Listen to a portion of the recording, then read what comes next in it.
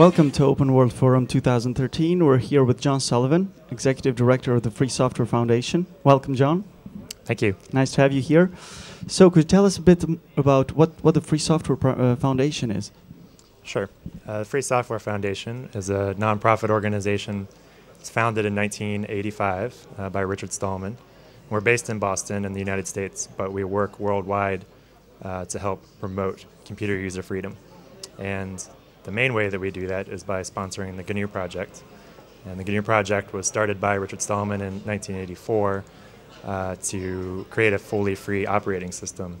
And the idea there is that users need an operating system that they can use to do everything they want to do with their computer, but it should be all free software. So that's the main thing that we've been doing for the last 25 plus years. And we serve as an organizational home for that project. We provide infrastructure for it. We help promote the project. We do some fundraising for it. And I'm happy to say that they just celebrated their 30th anniversary this past weekend. Congratulations. And except the GNU project, what other projects are you involved in? So we also work to promote computer user freedom as a general concept and as a social movement. So we do a lot of work to help raise public awareness around the world about the idea of free software. We help protect free software through the use of licensing tools like the GNU General Public License. And we just do whatever we can, find whatever opportunities we can to try to get more people actually using free software, both GNU and non-GNU software. So what's your strategy actually to turn users to free software?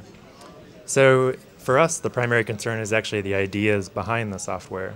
So that's what we want. It's an ethical concept, and we want everybody to agree with us about that and help protect those freedoms.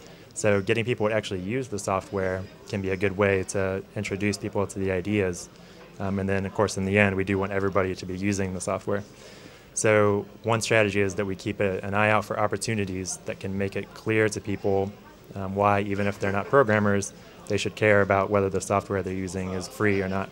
So we have unfortunate things happen a lot, such as the revelations we've had recently in the United States about the NSA eavesdropping on communications and having backdoors into proprietary operating systems like Windows. So we try to take those moments and use them to show people how free software can help them in those areas. They can use. What did you do exactly for related to the eavesdropping events? So the first thing is to make the point about how the NSA has been found to have backdoors in Windows and proprietary operating systems. And so that's a good reason for people to use GNU Linux. Not that it's impossible that GNU Linux could also have backdoors put in it, but because all the source code is available and because anybody can modify that source code and release a new version of it, it's unlikely that any backdoor would stay for very long, and it's a much higher possibility that it would be found. The second thing that we're working on is convincing people to try email encryption. So to use tools like GNU Privacy Guard, called GPG, to encrypt their email. Because while that also may not provide foolproof protection, it does make it substantially harder for the communications to be listened to. So one last question. I mean, considering that the Free Software Foundation relies on a community, so how can people get involved? How can they help?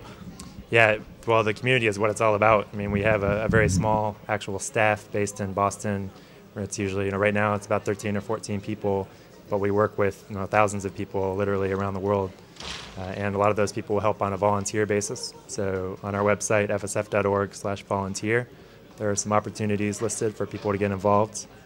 Also on GNU.org, for those who actually do software development, there are some key areas listed, packages that need to be maintained, code that needs to be written.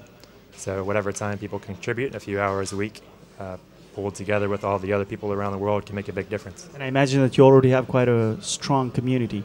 Yeah, absolutely. I mean, that's when you look back at all the people that have contributed for the last 30 years, it's just amazing.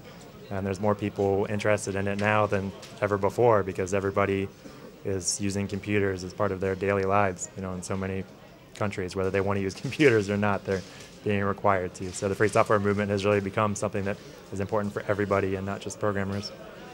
Long live free software, and good luck with your with all your projects. And thanks for being with us. Thank you. John.